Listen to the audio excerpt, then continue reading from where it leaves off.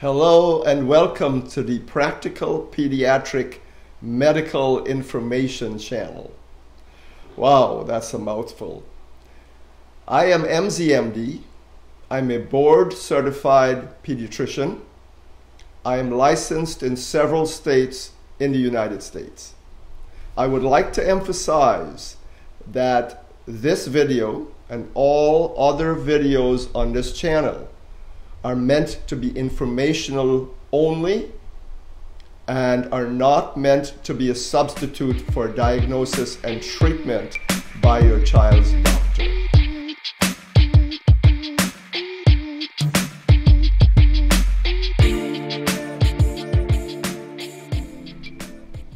I hope that you will join me on these coming videos, and do not forget to like, share, and subscribe. Remember, subscribing does not mean that you're paying anything, but that's a way of notifying you when a new video has been uploaded to this channel.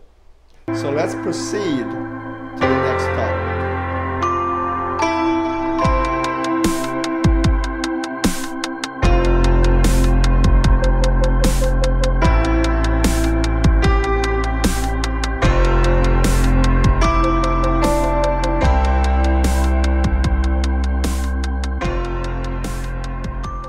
Child is holding their ear and crying. It very well could be an ear infection. First, let us investigate the anatomy of the ear. This diagram is as if you were looking at someone's face straight on. This would be the right ear. And then from the right ear goes the ear canal, which ends at the eardrum.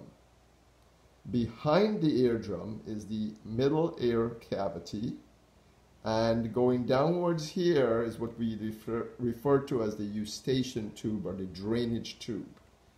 You will hear me speak a lot about the ear canal, the eardrum, the middle ear cavity, and the eustachian tube. So try to remember those terms. Here is the inner ear, which we won't speak about today. This is just the inner ear where balance and hearing also occurs. So again, ear canal. This is the big part of the ear, which is called the pinna or the helix. And this is the ear canal. Notice that there's no connection between the ear canal and the middle ear cavity, because the eardrum is a solid structure usually.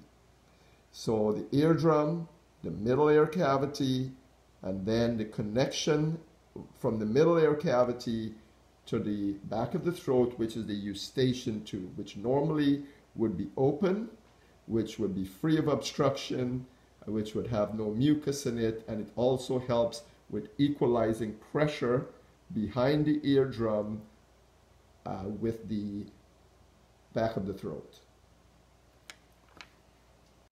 In children, there are usually two types of ear infections. Let's first speak about otitis externa, or the infection of the ear canal, which normally is referred to as swimmer's ear.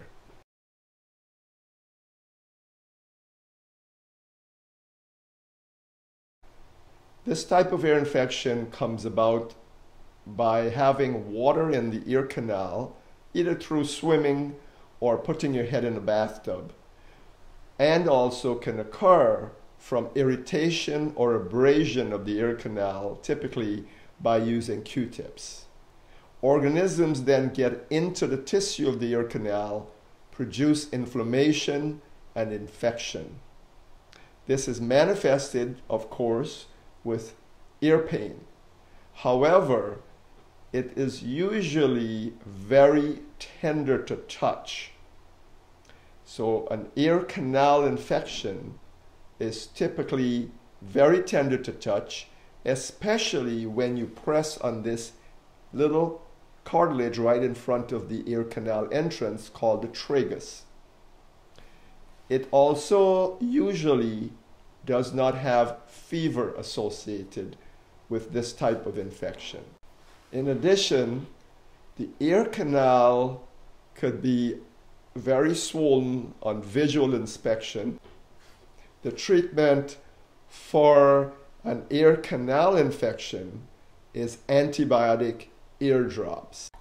The second type of ear infection is an infection of the eardrum, sometimes called a middle ear infection, infection in the middle ear cavity, or the medical term is otitis media.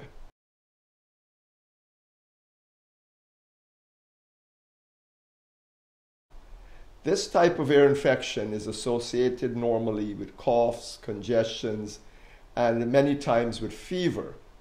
It comes about because of mucus or fluid being in the middle ear cavity, and when this fluid sits there, because the eustachian tube, which is the drainage tube of that middle ear cavity, is not functioning well or is obstructed, organisms then find themselves in an environment which is conducive to rapid multiplication, and therefore an infection occurs. Pus is then produced in that middle ear cavity, which once it hits the eardrum, you will see redness or discoloration or bulging of the eardrum. This photograph represents a normal eardrum whose usual appearance is a pearly gray. This photograph is of an infected eardrum, and of course you notice the redness and inflammation and the different look to the eardrum. Again, this comes about because of the eustachian tube, which equalizes pressure. It runs from the middle ear cavity to the back of the throat. It equalizes pressure. It's supposed to only have air in it, or maybe fluid which will be easily drained. However, when it's obstructed, nothing can pass back and forth, and the middle ear cavity is not able to be drained. So that obstruction again leads to an ear infection. The treatment for this type of ear infection is oral antibiotics. Eardrum infections may have certain complications. Some of the more common complications may be a ruptured eardrum, or also in some cases hearing loss, which results in speech delay. Sometimes the infection occurs so quickly that pus pushes up against the eardrum, and the only way it can go is through the eardrum, which is a solid structure, because the eustachian tube is plugged and nothing can drain through there. So it pushes up against the eardrum, and the eardrum ruptures or perforates. And you would notice fluid or discolored secretions coming out of the ear canal. The other complication of eardrum infections is that if you have repeated ear infections, the eardrum may eventually scar and will therefore not move properly, and your hearing will be muffled, which would lead to decreased hearing, and also in younger children who are learning to speak, they will have delayed speech. Sometimes fluid can accumulate in that middle ear cavity and be there for a long time, and it has the same result where the eardrum is unable to move the way it's supposed to move to allow you to hear, which leads to hearing being muffled, and a result of that is speech delay in a child who is now learning to speak, because it is critical in speech that you hear properly.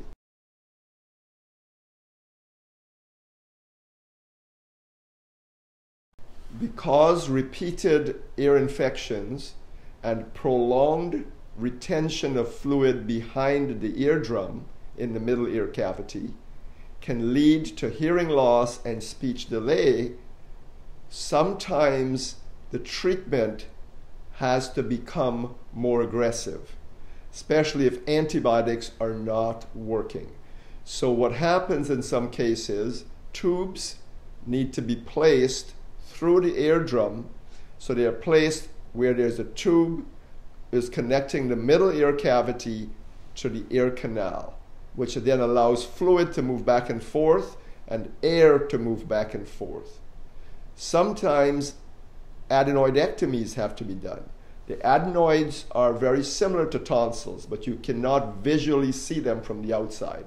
They sit behind the nasopharyngeal area, and sometimes if they're enlarged because of allergies or repeated viral infections or repeated inflammation, they will enlarge, and when they enlarge because of their proximity to the eustachian tubes, they will press up against the eustachian tube and cause an obstruction, and therefore that would lead to an ear infection. So removing the adenoids would then decrease that obstruction and theoretically will improve the frequency of ear infections. It is sometimes remarkable the improvement in speech in a very rapid amount of time after tubes are placed in the ears. There are other reasons for a child pulling or complaining about ear pain. Sometimes there is referred pain from, for example, a sore throat. Sometimes very little children, while they're teething, will pull on the ear because there is referred pain from the teething on the gums to the ear. Also, the fluid being behind the eardrum or in the middle ear cavity can also cause pressure where the child will pull.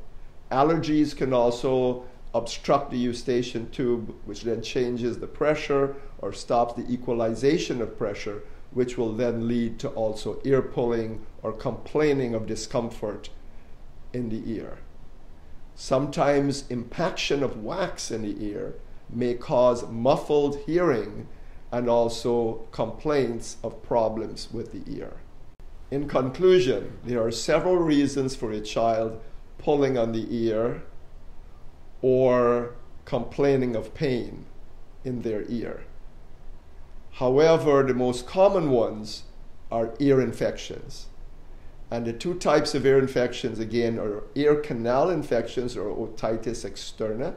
Otitis externa is very tender to touch, does not usually have an association with fever, and the treatment is an antibiotic eardrop.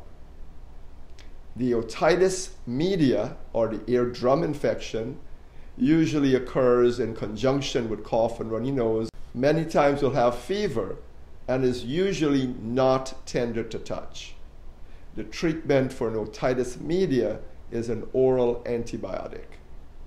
Hope this video has been helpful, and I hope that you join me in my next video. Next time I will be speaking about something a little bit different.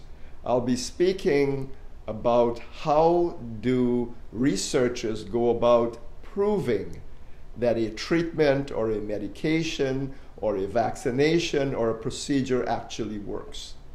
This discussion will tie in to future informational discussion on vaccines as well as natural or holistic treatments. That is all for now, and this is MZMD wishing you a healthy life.